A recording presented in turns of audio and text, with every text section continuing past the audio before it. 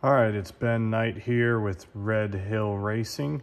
Really quickly, just wanted to go over the MTC Gen 2 clutch. We had a student question from the University of Wynn the other week, and basically we were helping a member with some clutch setup, and Dustin wanted to point out that all the Gen 2 clutches come with 6 of these bolts, and what they are used for is you put them right here, and you screw them in here before you change, springs and whatnot, and check your clutch. And what that will do is it keeps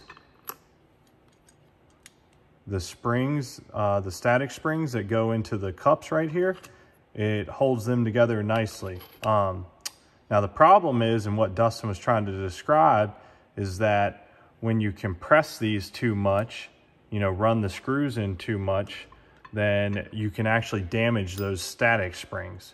So that's just something we wanted to demonstrate real quick and show you what exactly these bolts were for and where they go in the springs. So then if you really quickly just take them out,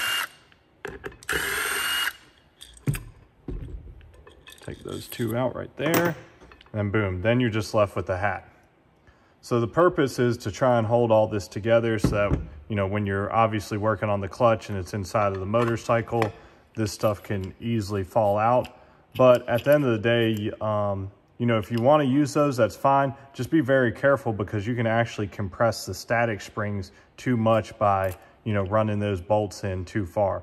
And that can damage the springs, which ultimately can, mess with your clutch tune-up and the way it's actually working and reacting with the bike. So really quickly, just wanted to demonstrate what these bolts are used for when working on your clutch.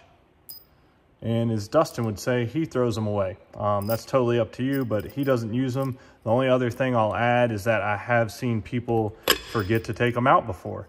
That's another kind of no-no, you got to learn the hard way, but that can definitely damage your clutch and obviously keep it from operating the way it's meant to be when you don't take these guys out.